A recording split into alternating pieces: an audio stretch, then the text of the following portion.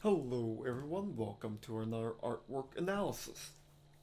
Now I've talked about paintings, I've talked about these rendered drawings. I haven't talked about the one thing a lot of artists who starts out are interested in, and that's line art. And what better way than to analyze an artist who created one of the biggest mangas in history, and that's Tite Kubo. Now I might have mispronounced his name, bear with me, but as many would probably guess or probably have known by now, Tite Kubo is the creator of Bleach. And one thing that stood out for me, even when in the last arcs of the manga, it was kind of lazy, but even then, one thing that always stood out with Kubo's work was his great character work. Now, I want to talk about several things here. The cube being one of the major things and why I think he is fundamentally really strong with his line work.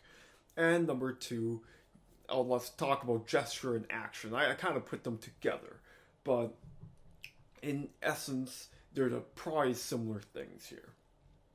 So let's talk about the cube first. Now you might look at this drawing and be like, well, this is a very simple drawing. There's not much going on compared to a lot of paintings and drawings that you've analyzed before. But sometimes the sketches say the most about how an artist is thinking.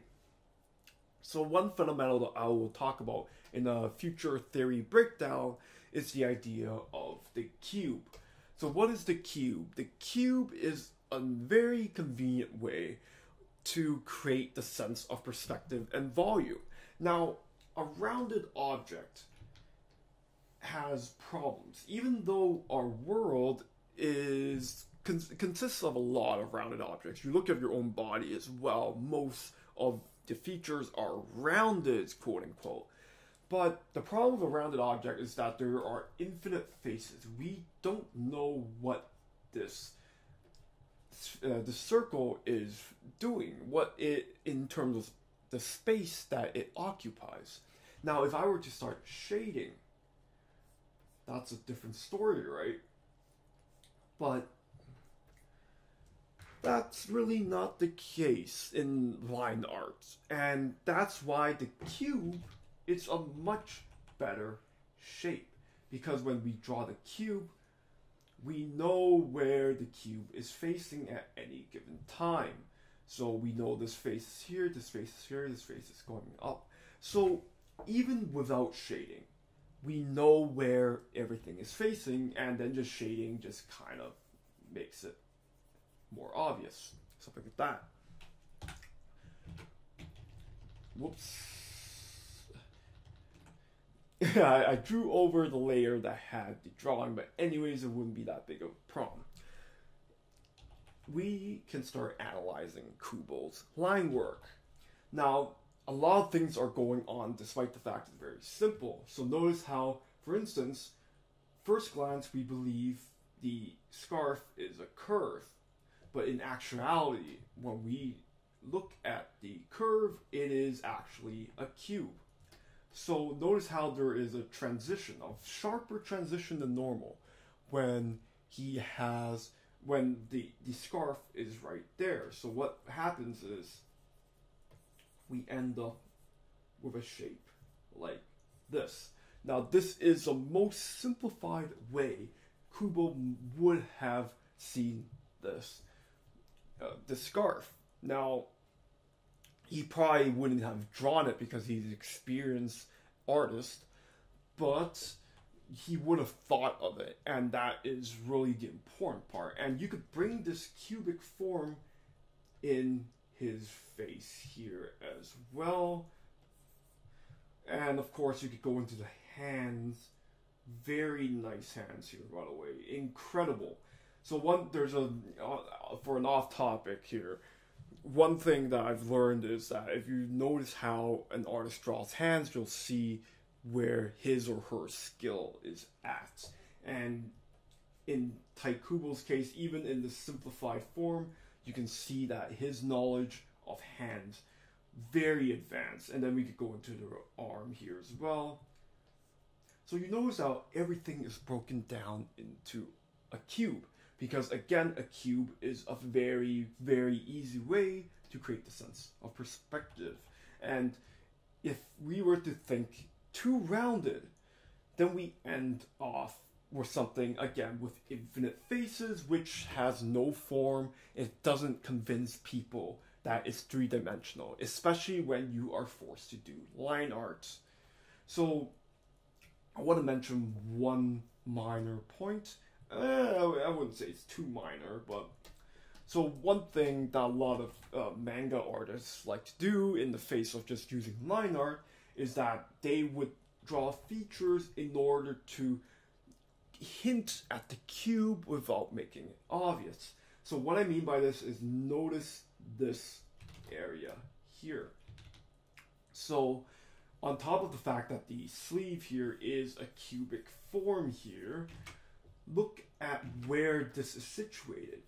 It's right at the edge of the cube that I drew. So this is creating the sense of a cubic form.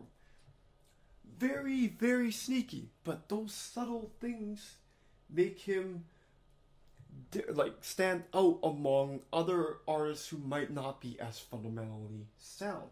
So here as well, I want to make you note this part. Notice how the fold here just ends off at the cubic edge. It's a little convenient, isn't it? But that's what people do. And really sound artists will always find these little things, little subtleties in order to make their work just a little bit better. And when it comes to line art, this is masterful. It's deceivingly difficult to create great line art because you are not using shading to create three-dimensional form, so you must have great drawing, great three-dimensionally sound drawings to make it work. Now, I want to move on into gesture and action.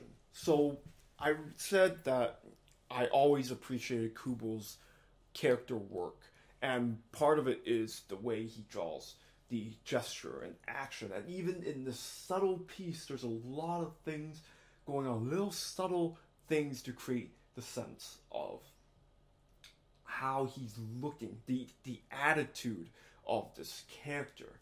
So you notice even in, again, a very simplified drawing, we notice that we can see there's a character to him, as if he's focusing really hard in this game. So when you are playing a video game of any kind, notice how everyone has different attitudes when it comes to playing the game. So some people are hyper-focused. So in this case, he created an action where he is clearly very hyper-focused on the video game. And he's not amused, meaning he is clearly trying to beat a level or something. He's on a very hard level and he just wants to beat it, and he needs to have all his focus. Now, some other people might be happy when they're playing video games, etc., etc. But it's important to note that attitudes matter. Like, how would this character... Now, this character in the manga of Bleach, he's very serious, very strict, very traditional. So in this case, it fits his character. So little tilt of the head here to show that he is clearly delving into the video game, that matters. Like, it's as if he's doing something like this. And also the idea that he's raising up the video game console here. Again, some people might be holding it downwards and stuff, but the fact that his Kubo drew this character to have sort of like a very intimate connection between the video game and the player here, gives again a very clear attitude when it comes, and his approach to what this character is doing when he's playing a video game. This is very subtle stuff. Like, this is why it's important to really take note. Even though we kind of gloss over these sort of actions, a lot of cases, these subtleties are the difference between a masterful character artist and somebody who is not drawing, who doesn't really understand the attitudes of their characters. So, I want to end it off with just, again, look into every type of art, even though it might seem derivative of your own work. Manga, anime, cartoons, realism, fine arts, everything has something to teach, even when it comes to sketches. And I always say, always look into an artist's sketchbook, because the sketchbook will say a lot about how they think about their art. And in the case of Kubo's work, I've always thought his manga work was fantastic, despite Bleach being kind of mediocre by the end, but it's still something to think about, even when you might think the product is not something for you. Just study it. There's so many things going on, and Kubo's work is no different. Anyways, thank you for watching. I'll see you next time.